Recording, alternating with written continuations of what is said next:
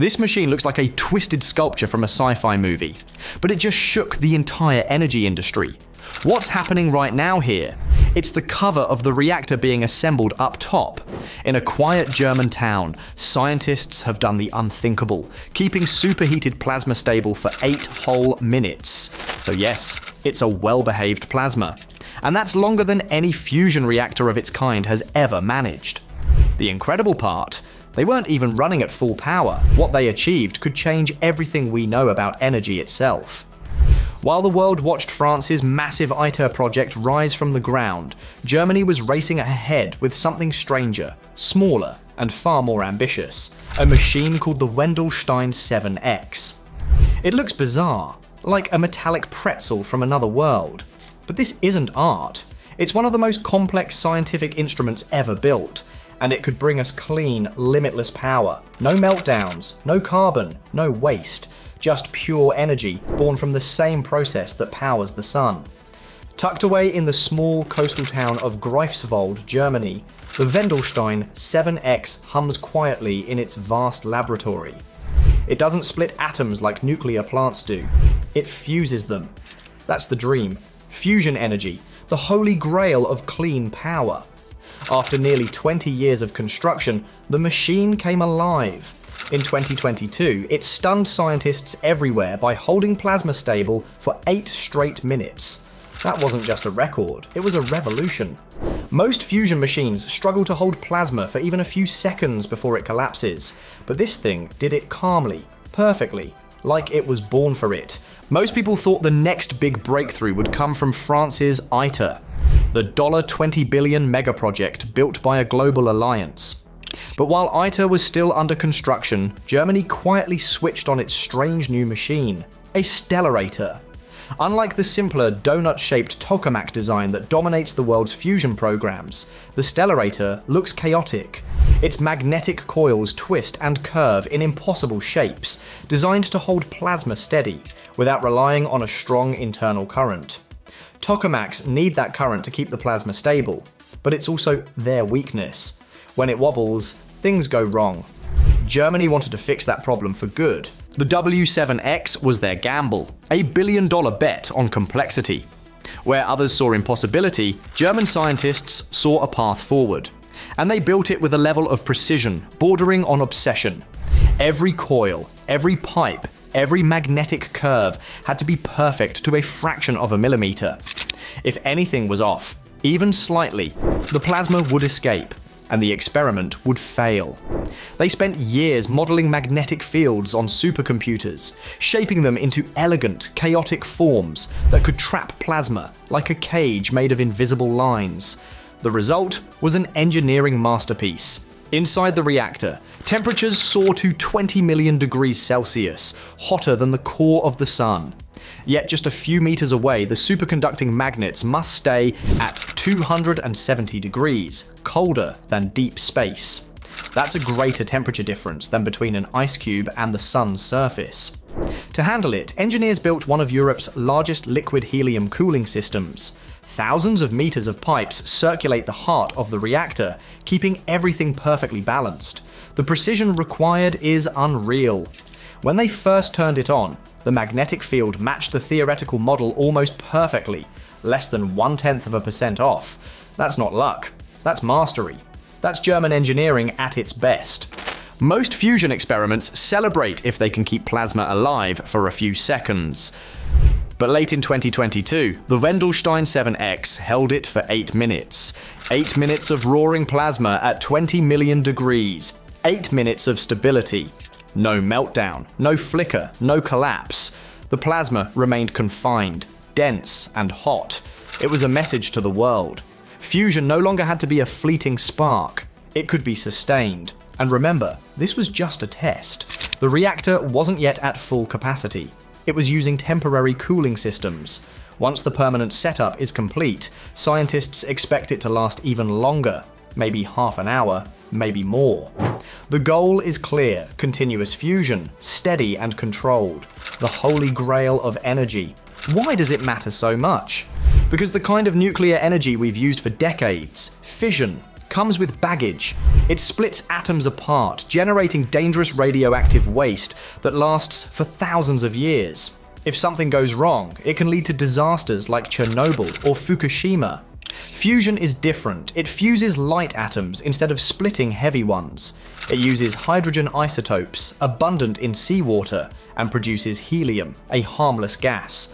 There's no carbon, no long-lived waste, no chain reaction waiting to spiral out of control.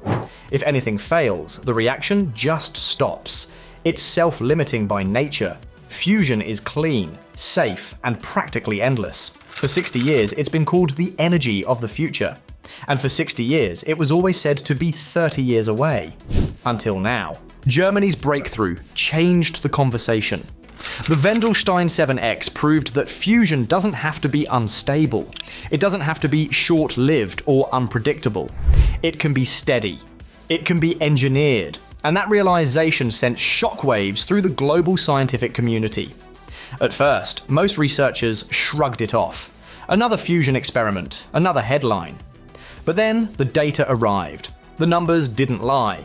Stability, duration, control, everything was better than expected. Suddenly, at international conferences, everyone was talking about the W7X. Scientists from Princeton, Japan, and China wanted to know how Germany had done it. Even veteran researchers admitted that the results were forcing them to rethink everything they thought they knew about fusion design. Dr. Elizabeth Sykes from Princeton summed it up perfectly. We may need to rethink everything. And she wasn't alone. Japan accelerated its own Stellarator program. China launched new initiatives inspired by Germany's design. American universities began diverting resources to Stellarator research. Even private fusion companies took notice. Investors who once poured millions into tokamak startups started writing checks for Stellarator ventures. Renaissance Fusion in France raised millions to develop its own compact version of the technology. Suddenly, this strange, twisted machine from Germany had changed the direction of the entire industry. Governments reacted fast. The European Union increased its fusion budget by 15%, directing much of that funding towards Stellarator research. Germany went even further, pledging $500 million to scale up the Wendelstein program. They want to move beyond experiments and build a prototype reactor capable of generating real power for the grid. At the same time, Germany's Federal Office for Radiation Protection began drafting the world's first official fusion-specific safety framework. Until now, no country has had laws designed for fusion energy, only fission. Germany intends to change that, turning scientific progress into national infrastructure. It's not just about experiments, it's about industry, jobs, and power. The next phase is already planned. Engineers are upgrading the reactor with stronger magnets, more efficient cooling, and advanced materials. By 2027, they aim to sustain plasma for 30 minutes straight. That would be revolutionary, approaching continuous operation. Beyond that lies the next generation project, codenamed WX. This won't just study plasma, it will generate net power. It's the first real step toward a commercial fusion reactor. The road is still long. Challenges remain with tritium fuel cycles, heat extraction, and material durability. But the momentum is unstoppable.